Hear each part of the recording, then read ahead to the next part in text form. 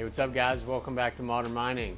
It's been a while since I gave an update on my GPU mining farm. So in this video, I wanted to kind of talk about the changes that I've made. I am still running my GPUs, even though I did have to turn off 2 of the 3 rigs for about a week because of how low profits got when Xelis went to $5.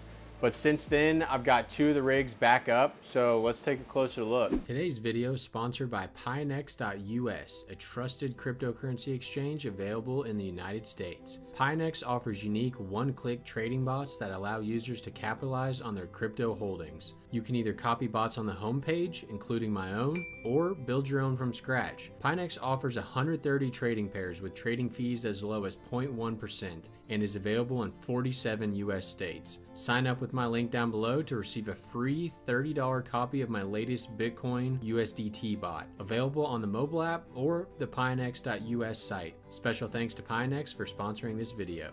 Okay, so this is what the farm is looking like. This rig on the bottom is shut off. This was mainly HIVEOS cards, and I'm in the process of selling those off. This is my RGB rig in the middle, 12 3070s. That's the one that never got turned off. It has still been running this whole time, even when profits were super low.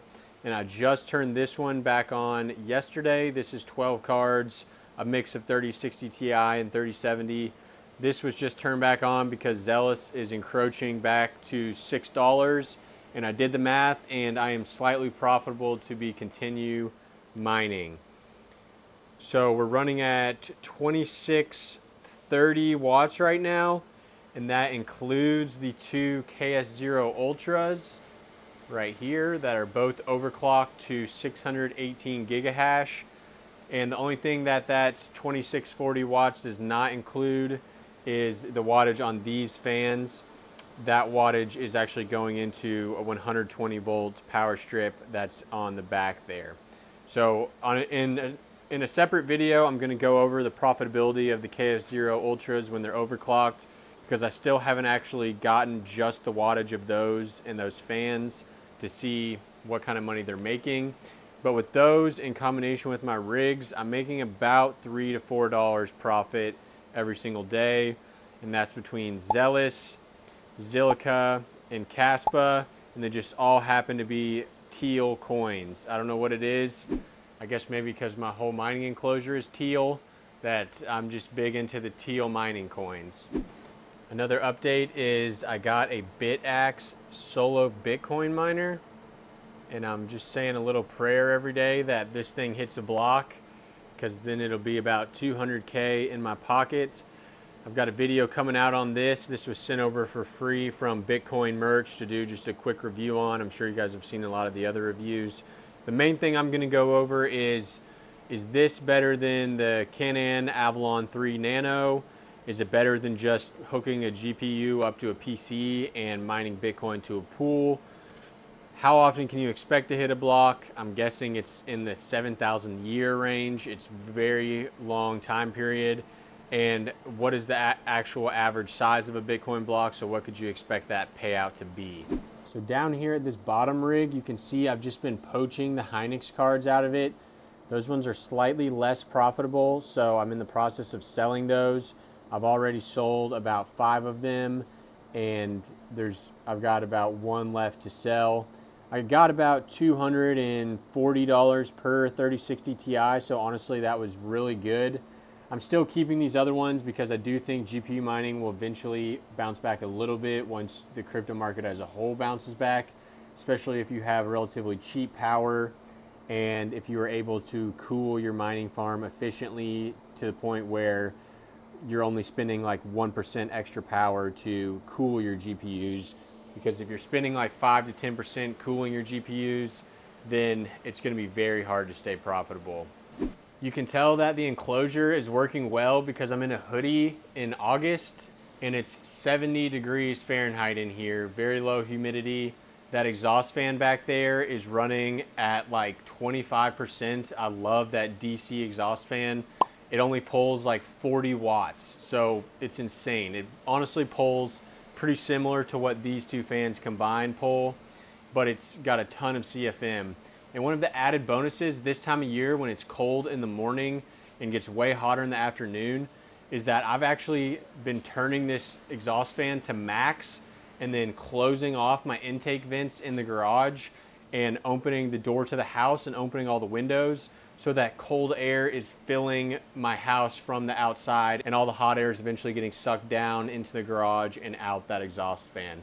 It's basically like an attic fan, except it's a garage fan. It pulls all the heat out of the house and pulls the fresh air in.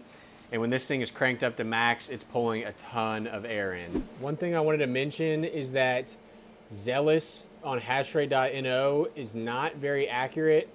I mean, it says that I'm nowhere near profitable, but when you get your overclocks right and you mine Xilica in combination with it on K1 pool, then you honestly are profitable at 11 cents. Not very profitable, but at least to the point where you can continue running and DCAing into some of these coins while yield is extremely high. And that is when you're gonna get a big bag of coins and hopefully see huge price appreciation on those coins when the bull run finally comes. So let's talk about profitability real quick. I'm mining about 1 Xelis every single day, which at today's prices is like $6, maybe a little bit less.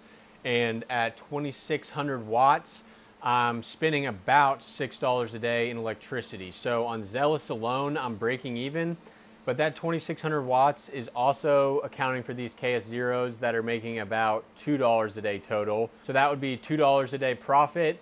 And then I'm mining about $1 a day in Xilica. So that would be another $1 a day profit for a total of about $3 a day profit, $20 a week, or $80 a month. It's not great, especially with all the hardware that I do have, but the crypto market has been down and continues to be kind of in this slump. So eventually when it does turn around, I'm expecting this to start actually making some good money again. That would be very nice if we can get this whole farm into the like $10 profit range a day. I'll be more than happy. Keep mining, everybody. Don't trust the hash rate NO numbers. Actually overclock your GPUs and check the dollar value that you're mining every day, because there's a decent chance if you're under 11 cent power or at 11 cent that you are still profitable. So make sure you check that out before turning everything off. So my next steps for the farm is I'm gonna continue to work on efficiency, making this as efficient as possible. That's why I swapped Hynix cards out and put Samsung cards in. And I overclocked my KS0 Ultras, and though they're less efficient, they're getting more yield. And with more yield, I think Kaspa is going to go up in price, so that should actually increase our ROI time. Even with the extra hardware that we had to put into those overclocks, it's going to pay that off if Kaspa even goes to like 30 cents eventually. As far as new hardware, I'm not going to get anything at this point. I was debating on getting an AL0, a lithium ASIC, but I think with the Bitmain ASICs that are coming out, profits are going to drop super hard on those, and with them being $800, it's a bit of a gamble. So I'm actually probably not going to be buying any new hardware for a while. I'm going to be sitting on what I have here and waiting for maybe the next generation of miners to come out. I would like to get into maybe a Litecoin / Dogecoin ASIC, or even an Ethereum Classic ASIC. But that's just something I need to look into more, because the current ones are a bit old and they are a bit pricey. So maybe if a new generation comes out, that's what I would look at getting next. So one other thing while we're talking about GPU mining, I'm having an issue right now where one of my cards is crashing on this rig that I just booted up yesterday. And I believe it's just an overclock issue, but since this is a 3060 Ti, I might as well swap it for a 3070 and just deal with it later. So I'm in the process of swapping in a 3070, but I've noticed that every time I restart this rig, and actually it's happening to my other ones too, every time I restart it, it does not apply the overclocks that are in the flight sheet config, in the actual Regal Miner config. And honestly, that could be pretty dangerous for some people if their farms aren't properly spec'd out. So just to show you, with the overclocks enabled, every card is running about 80 to 90 watts. That's normal. So I'm going to go ahead and swap this in and restart this and show you guys that these are all going to be at like 150 watts because of some sort of HIVEOS glitch. And the only way to fix it is to stop the miner and then reapply the flight sheet, which is something that you have to do manually and not everyone is going to know to do. So let's check this out real quick, and then I want you guys to tell me in the comments if you know how to fix it. It's pretty nice. I have all these cards marked with a number, so I just know exactly which one is having the issue, and it's this one right here on the end. I never had this issue before when this rig ran for months on end. After I've restarted it from a week off, now it's crashing.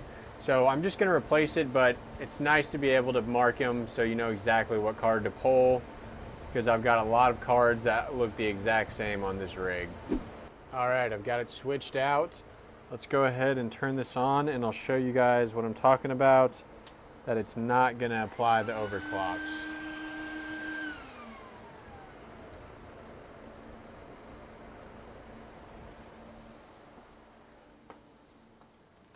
In a minute, I'll take this 3060 Ti and just put it down on this rig so that if profits do ever come back, I can quickly boot this up and get another 5 cards going. Also, at some point, need to do something with these 2 server cases that I got in a bulk deal. So these are Lee cases, and I don't have any use for them right now. But maybe during the winter when I move cards into the house, I may use these, though the server case fans will probably be pretty loud. But let me know if you want me to do anything with these. So let's go ahead and refresh this a few times, and we will see that the overclocks are not applying correctly. Okay, all the cards showed up. Showing low wattage right now, but they haven't started mining yet. I'm always getting this NVIDIA overclocked error. I'm pretty sure this is just, honestly, this may be related, but that's been happening for a while. So refresh one more time. And don't tell me it's gonna do it correctly when I try to show you guys. Nope, there we go. 150 watts each.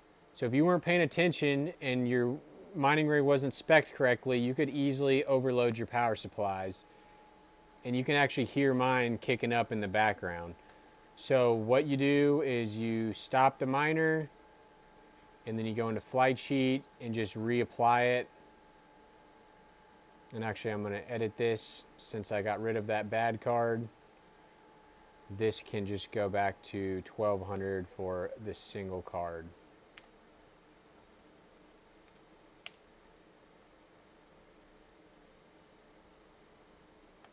So let me know if you guys know how to fix that, because it's pretty frustrating, and you can see it caused all my cards to ramp up to like 80% fan speed even in that short amount of time. And I've had it happen on multiple rigs, and I've tried updating HIVEOS and it's still happening. So it's definitely a pretty dangerous little glitch that's happening. So I'm gonna stick this other 3060 Ti back on here to be fired up another day. But these cards are getting a rest right now, and they probably need it. They've been going for about 6 months straight, so I'll let them escape from the mines for a little bit. And let's plug this back in. I really wish these shelves could, like, I had built almost like rolling parts that could extend out so I could work on the rig and then just slide them back in. This one's not too bad because I can just pull it out and rest it on the ground, but the up top ones, especially the middle one, is pretty hard to do any sort of maintenance on. Luckily, I don't really need to do much maintenance on it, so it turned out okay. But this one I just lift back up gently and make sure these 2x4s don't get caught on that back shelf. Just slide it right back. All right, see you in a couple months, buddy. Okay, well, I was coming to show you guys that the wattage is fixed, but now that 3070 aired out, which makes me think that this is actually a hardware issue instead of an overclocks issue, which makes sense because that card never had an issue overclocking that high. So I'm gonna go ahead and change the riser on this now. I wasn't planning on adding this to the video, but hey, it's fun to follow along the maintenance that goes into running a little mining operation like this. So I guess let's change the riser now. You don't need to switch out the USB or anything. Just grab a fresh riser and just swap that out. That's really the only thing you need to change. Of course, because that glitch is still in place, I'm gonna have to stop the flight sheet and restart it right when this thing boots back up. So we'll go ahead and turn this off, plug our cables. If this actually is a bad riser, this will be surprisingly one of the first times I've actually had a riser die like that. I've definitely gotten dead on arrival ones before, but I've never had one just kind of crap out where no matter the card, it just airs out. So that's kind of interesting. Take our new one, unplug the 6-pin and the USB. And then if this fixes it, I'll let it run for a little bit. That riser will be going into the trash.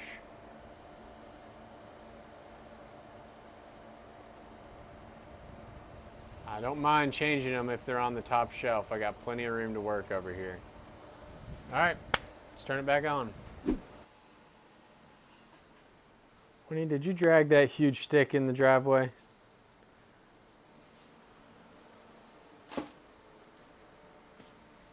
Okay, so this is turning into a little bit of an issue. Now we're getting a malfunction on that card.